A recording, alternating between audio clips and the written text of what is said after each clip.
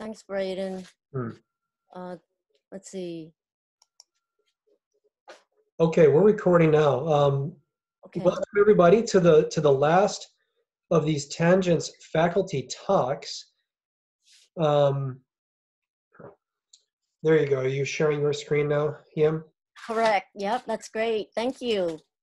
I just want to say a couple words here first, Yim, before you begin. Yep. Welcome again, everybody, and this is the fifth and final of these Tangents talks happening this strange spring. And I think it's been really fun. I think it's been really successful. I think the students have really enjoyed it as well. And already after the first one that we had, we anticipated wanting to continue this in the fall, which I'm sure we'll do. But now I'm thinking there's no reason why we wouldn't be able to continue it even in the summer. So let's see. You'll obviously find out about that as we try to figure it out as well. Just as a bit of review, these Tangents talks try to utilize our faculty's diverse interests and passions as they present themes and content to us that doesn't specifically belong within the architecture curriculum. So these talks are about things that we all want you students to know, even if we don't actually include it in every course or in courses that you take in the School of Architecture. So I think they've been pretty fun. We had Ethan Wood at the beginning with San Francisco Modernism. We had Zachary Mead after that, Lessons from a Sole Proprietorship. We had David Gill in the middle there about materiality, making, and meaning. And last week, Philip Raw and Sensing the Site. And today, Yim Jew will talk about China's dialogic with contemporary architecture. Okay, so we've now got a good about 45 people here. Yim, why don't you go ahead and take it away, and I'll continue to let people in. Okay, great. Thank you everyone for attending. I hope that everyone's also being productive in this sequestered environment that we're in. What I wanted to share with all of you is a particular lens that I look through in architecture. The topic today is, my particular topic is China's dialogic with contemporary architecture. But I wanted to share with everyone that in my practice of architecture, I've actually worked in the Middle East, and also I've worked in projects in southern China, in Guangzhou, where my family came from. So there's a particular interest, especially right now, because through the contacts of one of our students whose thesis project I'll share with you, there's a contact for me to have an opportunity to create senior housing for a Chinese developer in New York City. So there's the connection. What I wanted to begin with is this image right here is actually the beginning of a thesis project by Jinming Tina Chen. Her thesis project especially, it is called Going Beyond, but it really touches on an essential interest that I find a lot of students from China come to the States, and not only to California, but East Coast and even the Midwest, like Kansas State and Chicago. And I've met students from China that were particularly here, interested in the education in the Western framework, because the dialogue of architecture in China is changing at a very quick course, especially within the last 5 to 6 years. So Tina's thesis essentially is around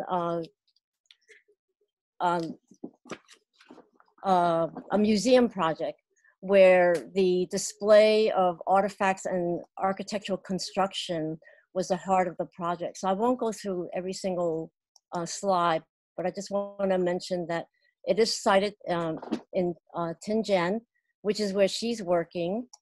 The museum site is right here. And it's also next to Lang Shuning, which, and Liu Shichen, which are the two originators of the understanding of craft and architecture in Chinese architecture. And just wanted to share some of the drawings in which she created the different, a language by studying essentially the Dugong. That is essentially the heart of her scheme. but by analyzing and creating a system both for the vertical structure, for its bracket system itself, and the roof system, is what then gave her the opportunity and the thoughtfulness to create this museum piece for her thesis. I wanted to also share, she is now working in the Xinjiang University Research Institute of Architectural Design and Urban Planning. She essentially is now a licensed architect, having graduated 3 years ago, has her own projects, and this is a kindergarten where she is utilizing a set of screens. It'll be all hand-built for this kindergarten school. And also she cited Kengo Kuma's bamboo house built in China as well along the Great Wall.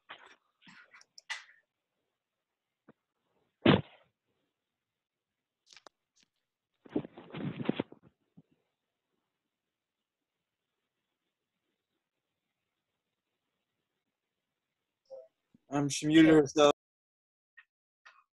Oh, utilizing wood flame construction, and it becomes a plug-in for vacant lots, air rights above buildings, because the density, well, it wants to be densified for the housing issues that are happening right now in Xinjiang.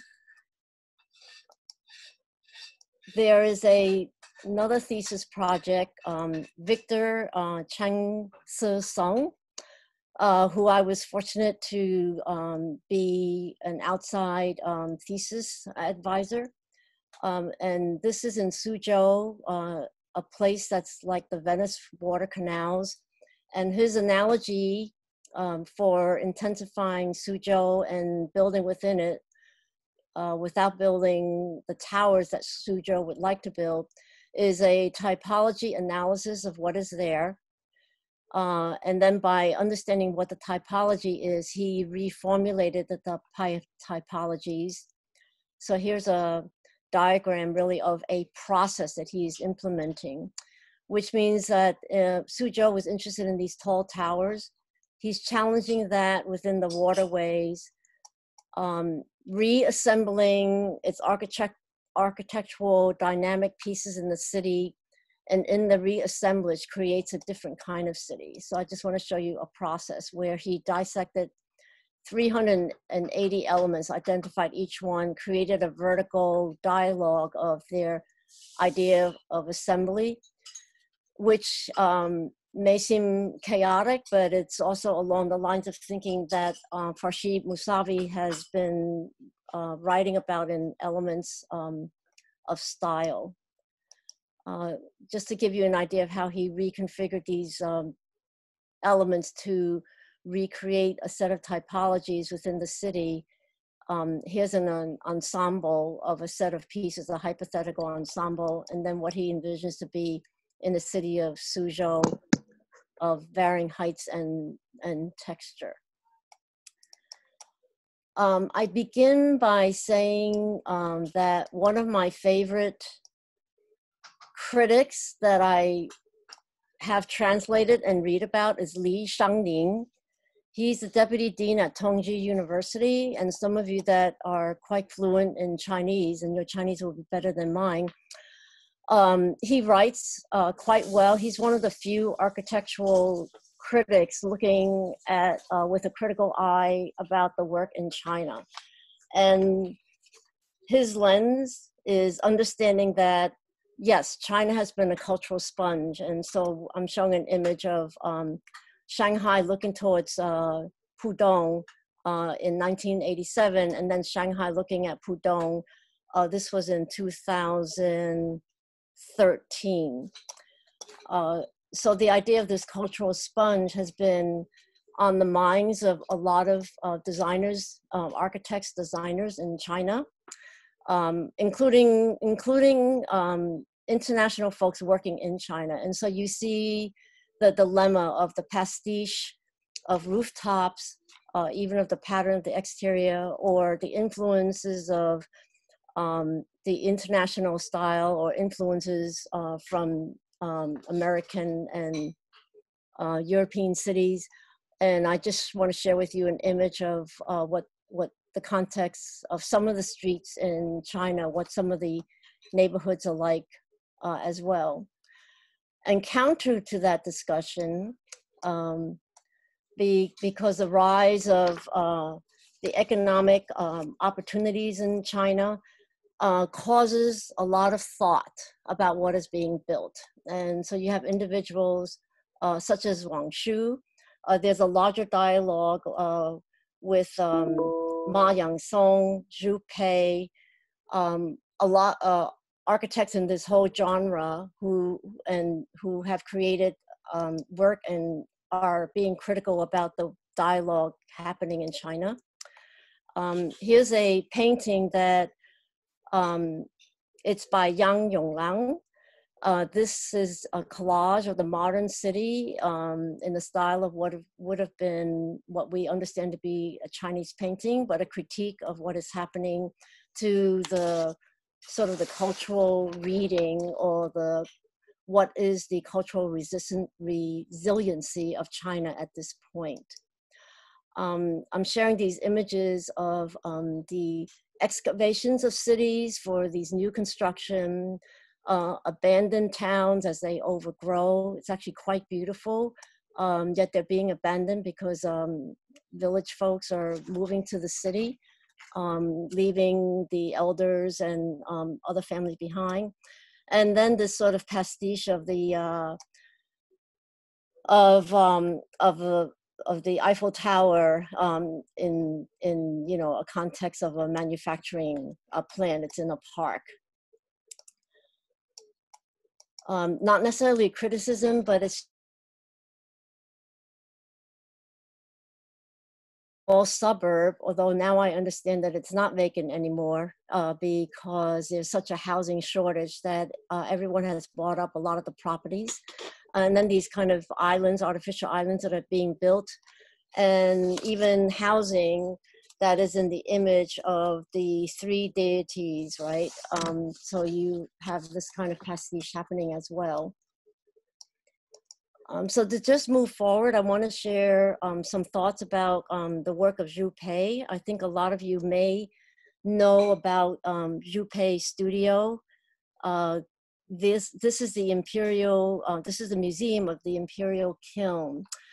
And what is very evident in a lot of current work, so Zhu Pei's, this museum is located in the what is called the capital of porcelain in the northeast part of China, and it hovers around the Chang River. What is quite beautiful, though, is that the making of tile, of pottery from this kiln has allowed for, and then these arches that you see at the lower right side, which is also, which houses the kilns themselves, becomes a language that's important for this museum. And so I just have some images of the interior space of the kiln, and juxtaposed on the lower middle is the test and the beginning of the construction of the museum itself. And just for our students, there's a 3D printed model. It was done at the end, though, it is part of the process. So let me just show you some process images, such as this.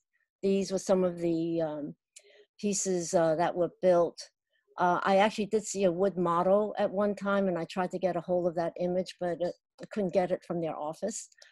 And just to show you the section, it faces the Lilong temple building, but it's not on axes to it.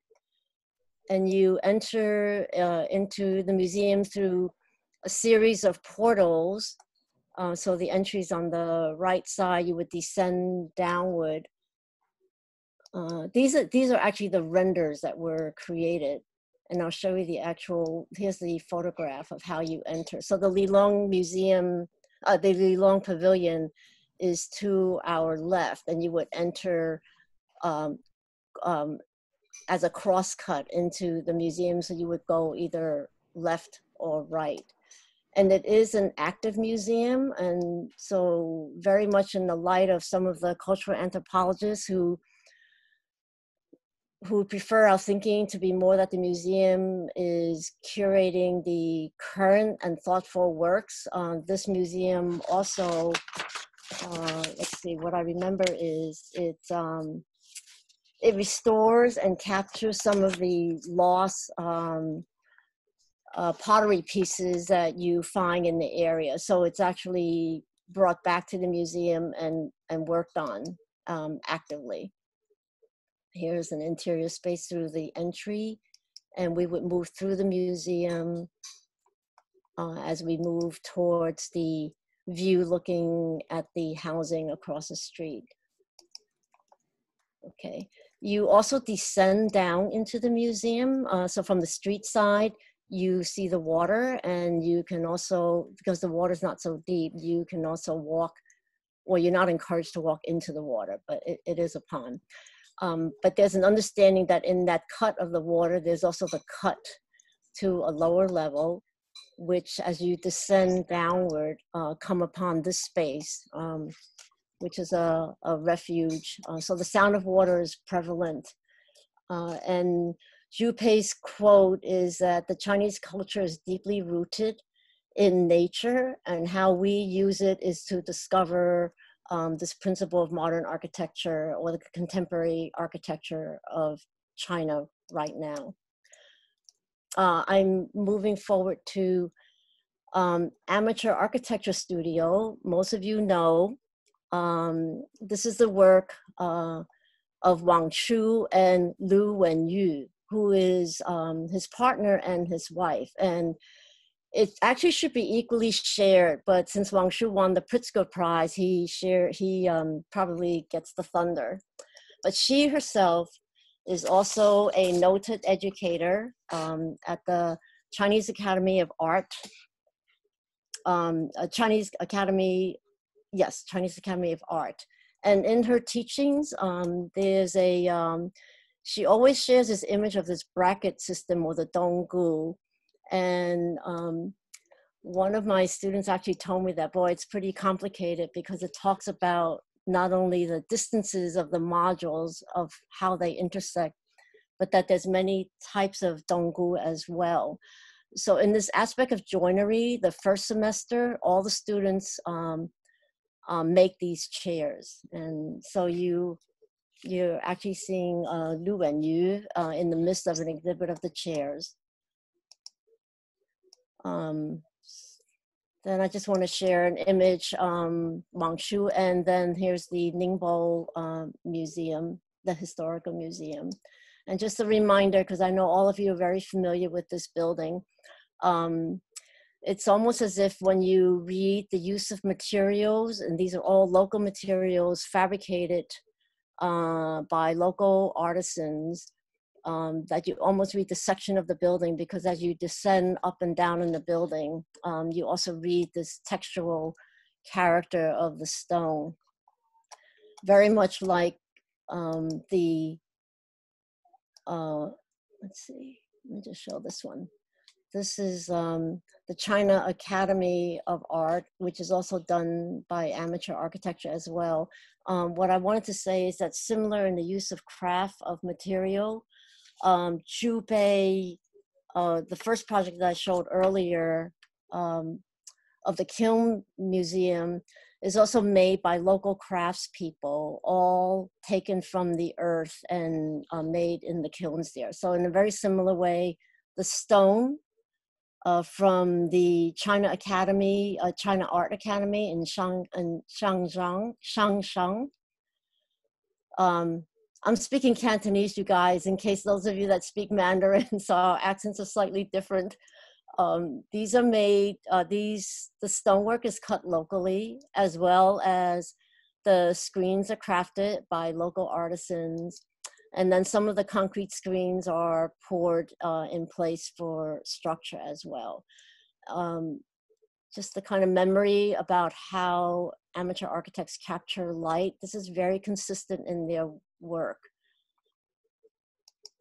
The third person I wanted to share, which a lot of you have used as part of your analysis project, is Atelier Day House, Liu Yichun.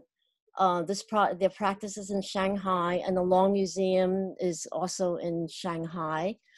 You might have learned from the diagram of this is a series of bars, but he was the bars very much like the bars of the Kimball Art Museum. He was truly inspired by Louis Kahn and understood that the quality of light is the most powerful in a museum space, and that it is the work that you are showing and the light quality. I love this diagram on the left because that is the essence of the idea of the project, which is the structure of its concrete, and then of the roof, and that the second level also is part of that structure as well. And then just to share with you some interior spaces. The exterior is actually a screen. It's a fritted screen with glass. And then another view of the interior space, which is reflective of that diagram that I just shared with everyone. So what I want to say is that this dialogue reflects a set of prolific work that I see our students, they are now having these opportunities in their workplace, whether you are working here and you have the opportunity to do work in China, or you have a client that is sensitive to this, or you are in China and you are going back to share your education and thoughts. But that this kind of prolificness is part of what I would call a didactic and dialogic and dynamic dialogue that I hope would keep continuing. Okay, thank you for sharing this with me.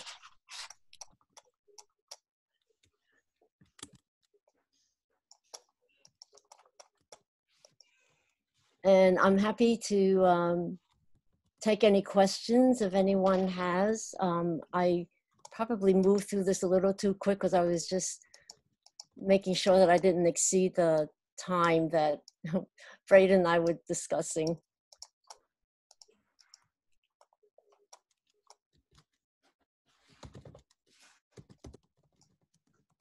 You have they have a lot of factories that's stored around architectural sites in China. I'm sorry, repeat that again? Hold on a second. Is there a lot of factories that's located near the sites around China? Yeah, so maybe I didn't make it too clear, Lamar. A lot of the work, including the Kiln Museum, Yeah, are actually crafted. So the idea of so you know how we're used to factories making brick and concrete, and it's a whole systematized. What's unique about the work that I'm sharing with everyone is that they're actually local artisans. So in fact, I'm going to go back to like the Imperial Kiln Museum. These are all crafted by the local people in this city. okay. And then assembled. So I was showing a picture of the structure of the construction. So all the local craftspeople are involved. You're hired to do this. You're hired to make the brick. The sizes vary, or in the Ningbao Museum, it actually has to do with the size of the stone that's local. So it's a good question. It's very different than what we're used to here. And in a way, I really envy this kind of opportunity. And there's nothing to say that, like what Tina told me is that, well, there's also curtain wall systems that we're beginning to buy, like your sweets catalog. So I think that some of that is also filtered into China, like the systems technology. But at least the pieces I was biasing this presentation is all about the craft, and from the craft you have the ability to have this dialogue of what China's architecture is, what's happening right now. Okay. That's real nice, though. I'm glad they do that, though. Yeah, good question. It gives the people the opportunity to commit into the community itself. Exactly. Yep. In fact, Lou, when you had mentioned that when she was working on the Ningbao Museum, she was feeling that it wasn't as perfect as it can be because they allowed the craftspeople to assemble the stonework the way that they thought it should be, and then later she and Wang Shu realized, oh no, let's create some order with the stone. So I think they don't show us they only show us the good photos. Yeah.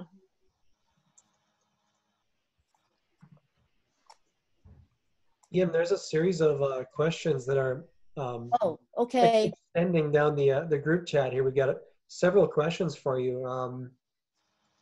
One is about education. There's a question about education of young architects in China as compared with those of students here. Are there some differences or similarities? So what's happening right now, because, so let me share something else I didn't, so Tina is also teaching as a studio professor, not a professor because she's still too young, but so what's happening is students that are educated abroad come back and they affect the teaching. Plus you have people like Li Shanning, who writes a lot, and the critique of his work, of the theory. So he actually went to school with Michael Hayes at MIT, and so they studied on the people like Frampton and all that. And so there were certain readings that Li Shanning brought back.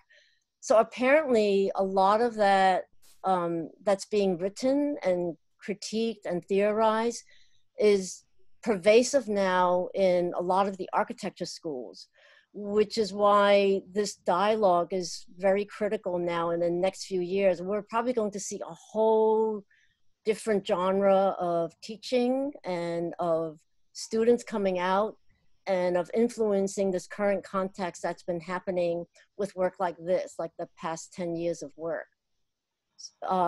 It may not be different than, so what Tina said is, you know, how do you teach a design studio? And it's very much in a way like when I showed Lu and Yu's first studio, which has to do with making a chair and understanding how structure works, but also with an aesthetic agenda. So it's all in her lens at the China Art Academy. It's through craft and construction. It would be good to see what it's like in other schools. I looked at Tianjin and Tsinghua University. The work is constantly changing now, and I'm pretty sure that it's changing because if you look at the presentations and the result of student works, you can tell that there are influences that are much more current, much more about a discussion. I hope I answered the question. Yeah, I think so. I think it speaks to what you're calling the dialogue or the dialogic. Right. Which is to say, you know, which is different than a monologue, obviously, in that Correct. the contemporary architecture that you're referencing is one thing, and then there's contemporary architecture in China. You have two things that are almost separate but related and participatory entities. relaying things off of each other. And things bounce from one side to another, and you can kind of see that historically almost in the work. There's another question regarding whether projects still need to run through design institutes, and if so or not, how are local artisans brought into the construction project practice? Right. So that's a good question. You know, in a way, I also can say that Tina works for a design institute. And there's a delicate balance.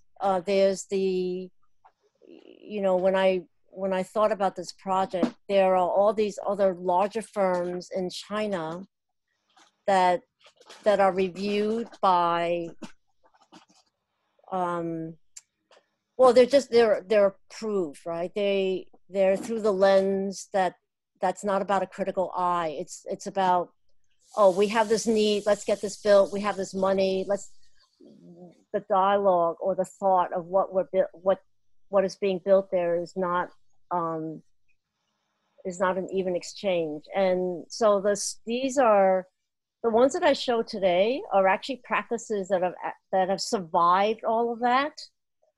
They've gained traction because their smaller projects gained an influence. And so now there's a desire from the government to hire these practices.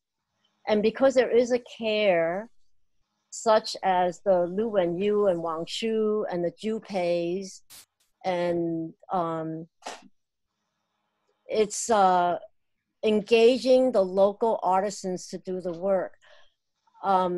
It still will be a challenge to think about what happens in the cities where the intensity of construction is very real. And that would be something, you know, that may be a next, you know, another kind of dialogue, a different kind of chapter than this. This is all about the crafting and keeping the local language, the resiliency about its culture, and keeping the craft intact.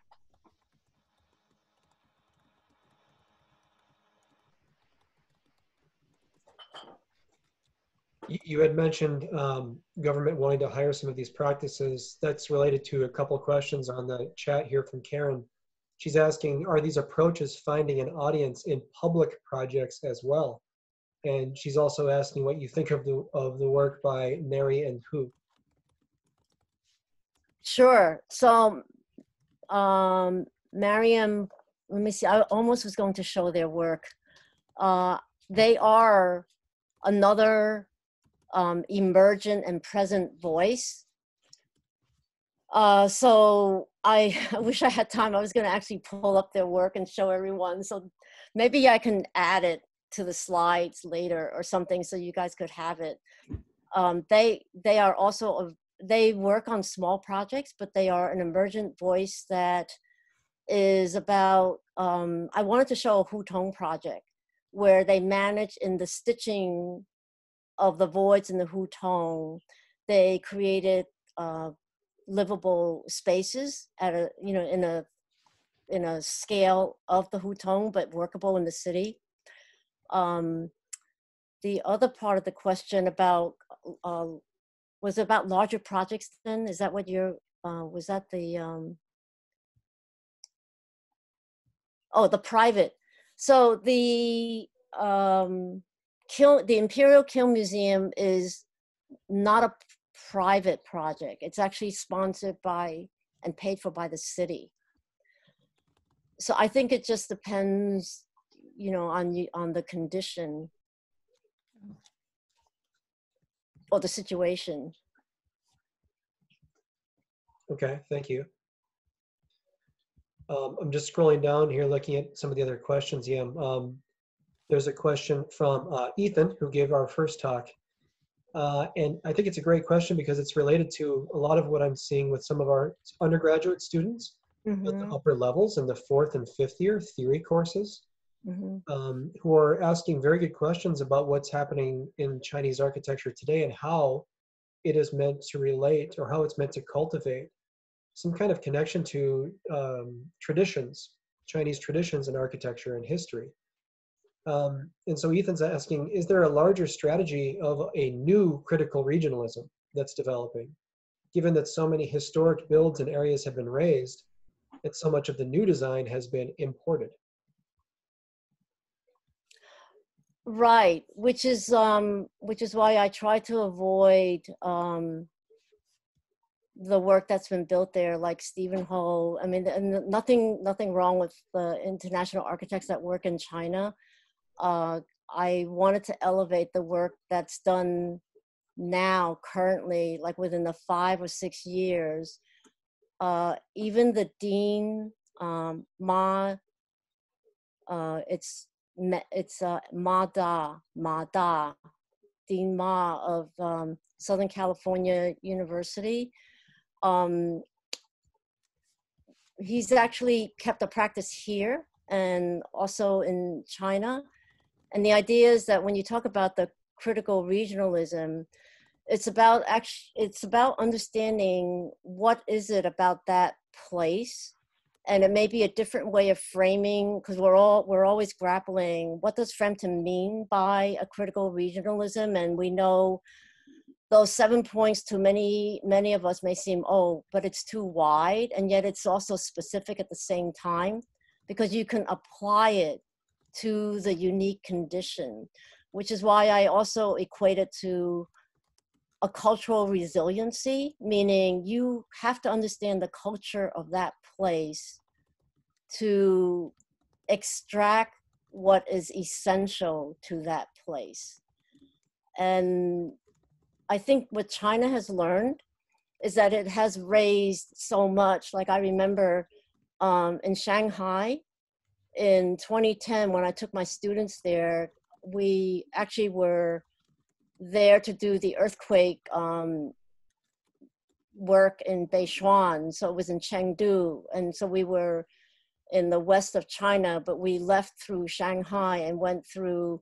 Did you want more mac and cheese? We saw the Shanghai Expo and realized that from the air, the whole city was raised by then. And so all the hutongs that were there are completely gone. And it could be a city almost anywhere, except that the bun is quite unique, right? So although very colonial, so it's not even, it's not Chinese, right? It's very colonial from that period. So I think China now has an ability to really think about its own situation.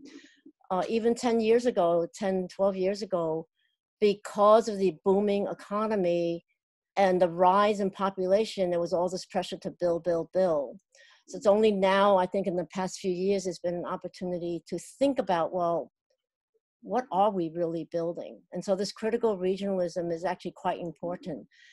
It'd be pretty tough in a city like Shanghai to figure out what is that context. But there is a context there. Haven't spent enough time in Shanghai yet to dissect its fabric. It'd be worth a great studio to do. I think it's important reading for any architecture student, right? Frampton's critical regionalism, and I think you just summarized it as a sort of potential strategy really well. I think there are problems that have to do with, if this makes sense, the scale of culture.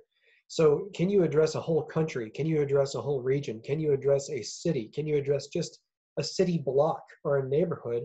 Right. And can you really truly expect to extract from that some essential cultural principles or any essence at all? In fact, I mean, we know that across even something as small as a city or a neighborhood, the cultural context, the conditions, the shared practices and beliefs of people can be wildly diverse. And so that already begins to muddy the water a little bit for trying to apply a strategy like critical regionalism. I think it's a difficult thing, right? It takes a lot of tact. Yeah, I definitely agree. Yeah, and your point about even within a block, it can be the reading can be very different. But it's actually quite important because we're so busy. I remember there was a quote that I read while I was putting this together, and it was about slowness. Oh, Zhu Pei talks about slowness. And Ma from Mada, took 8 years to build the father's house and the vineyard that's next to it, the wine place. And I think this idea about slowness and thoughtfulness is actually quite important, although I know that there's always pressure, well, get this thing built, get this thing done, but it's also to be able to reflect. And it also makes me think of that, there was an essay that Billy Singh and Todd Williams wrote about slowness. So I think the equation to that is not being slow, meaning physically slow. It's about being thoughtful about what we build and how do we think about context and regionalism. What does it mean? But it still is pervasive. It still is evident and present. There's a question, Yim, on that point. Who are some of the critical regionalists designing in China today? These three are for sure. Let me see. So there's I had a list. So you have Ma Yangsong. Let's see. That caught me off guard a little bit because I wanted to add to this and I realized, oh, you have to sort of stop at a certain point.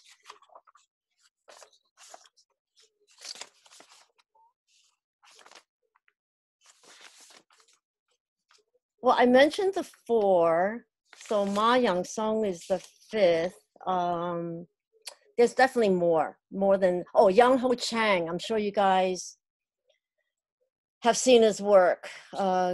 He's another person to look at for identifying a locale and how do you operate from within a local framework. But also thinking in the context of architecture, what is one thinking and building at this time as well?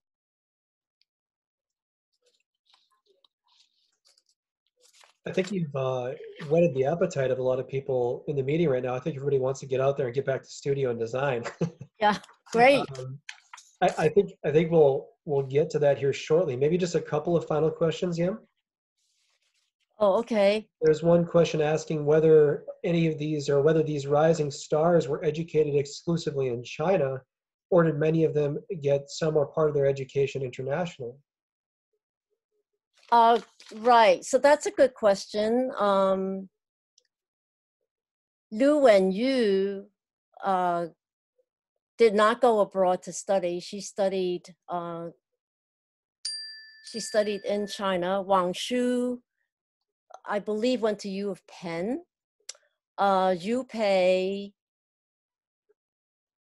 was somewhere on the, Cal Berkeley, of course. I mean, I kind of vaguely remember that.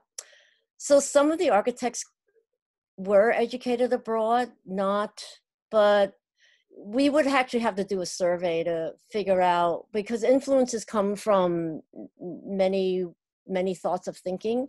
I don't want to evade the question, but I know that Li Shanning, who is now the more prominent writer in theory and criticism, went to MIT, and with Michael Hayes, they studied there, right, under the PhD program. So it's hard to tell like how many. I think that would be a good survey to see as we look at their work. Another question here, do you have a course in our school on ideas of architects from Asia or Africa? We don't seem to have this dialogue in the AAU yet. That'd be a great course, wouldn't it? Oh yeah, sure. That would be a great one. I mean, we could certainly put one together. Just give us some time. Should we write a course? Yep. Yeah, we have some brain power there. Braden's one of them, right? And then David, who presented a couple weeks ago, says, or asks rather, does this dialogic allow or even embrace seemingly unrelated or conflicting ideas or references? Meaning, can the deep local history, the imported pastiche, and the academic rigor coexist and inform one another. Right. So when I showed the housing project that had the 3 deities, and they look more like the statues rather than architecture. I don't know if that would be included in the pastiche, but there was an image earlier that just had the rooftops that were, let me see if I could find it. Like these rooftops that has nothing to do with why they're shaped like that, except that they're trying to copy some image of old architecture. I think that definitely can be a dialogue, or even like the image on the right side, which just has to do with colonial buildings that then had layers of other roofs added, on top of them, right? But then when they're juxtaposed with this dialogue, that would offer a kind of critique about why is it that way? How did it become that way? And why are we critiquing the condition that we see or the condition that we approach? So I would agree that there can be a really good discussion that would inform what that architecture can be.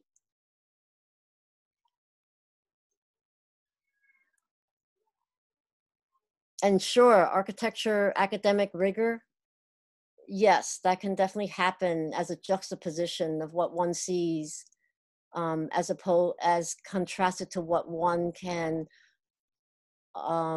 bring about in a design project.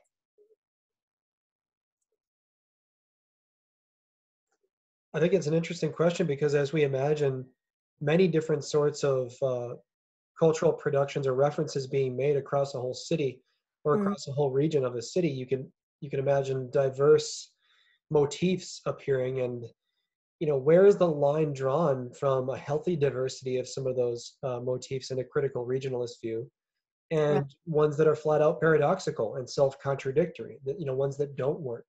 Is that something that only people like us that have architectural taste see and notice, or is that something the public notices as well? I think there's a lot to think about there. Yeah, I remember for the Kiln Museum, when you have to walk through those arches, I remember reading that what Jupe wanted was the experience that's familiar, which is the brickwork and the kiln, the quality of that, and yet there's a newness that one discovers from what's been created. So I think that's that juxtaposition, right? There's a familiar, and yet there's the encounter of something that's completely unexpected. So I think that the work has great potential if we keep that, sort of as a kind of navigating way of thinking. That's a good way to put it, I think. The friction of the familiar and the unfamiliar rubbing against each other in one's experience. How about one last question, Yim? Excuse me? How about one last question? The one that Mark, cheap labor seems to influence, the high level cheap labor seems to influence the design, right? Right. I'm curious how the relationship to more refined craftsmanship is in the country, and does this at all impact building costs? So some of the work that you saw today, because it were by the local craftspeople and not caught up in what Lamar was asking earlier, like there's a whole other systematized, method that is also being used. So I don't want to discount that as well, right? In fact, that's almost more prevalent in the cities and the new construction. So what I understood from Jupe's museum is that because it was locally done, they won't tell you the cost, but from reading the things, I had my father-in-law translate it in Chinese, from Chinese to me, that it was the local crafts and local labor that made that museum possible, even though it was a public project. I mean, it was a government project, but it was still possible. So I think that the building costs, if we want this kind of crafts, I can imagine that in a situation like a city, it may be quite dear. I don't know. I'd have to find a specific condition to validate that. I have to admit that I biased the presentation to the local craftspeople and architects who want good craft.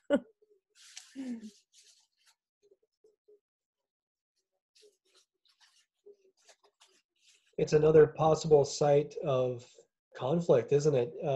Local craft, handicraft versus the growing emphasis and prevalence of robotic practices, machine-produced practices. Right. Yeah. 3D printing and so on. Yep. Wow, I think there's a lot to work with here, Yim. I mean, we could continue, I think, for hours. Well, I thank everyone for keeping this interest in your foreground. I think that it's the craft that really is driving a lot of this work, and the thoughtfulness about location and the idea of culture and what does culture really mean. I mean, that's not an easy question to answer in design either, because what we are doing as architects is we're actually making culture at the same time. That's how I see it. Yeah. What a great way to end. What a great way to end your talk and our series of talks. Architecture is making culture. Yep. Thank you so much, Yim, for this presentation. Thank you for the time, and thank you for showing us all this. It's been pretty stimulating. Yeah. Thank you, everyone. Thank you. Yeah, thank you too. Do Thank well in you. studio. I'm expecting you guys. All right. See you. Yep. Thank you, everyone, for joining, students and faculty. We hope to have more of these faculty talks upcoming. We'll make you aware of that as they are scheduled. But until then, let's have a strong and enjoyable and successful final third, I guess, of our spring semester, right? Yes. Thanks again, Yim. Thank Thanks, you. everybody. Thank you, everyone. Be safe. All Yep. right. You Yep. too. Bye. Yep. Bye.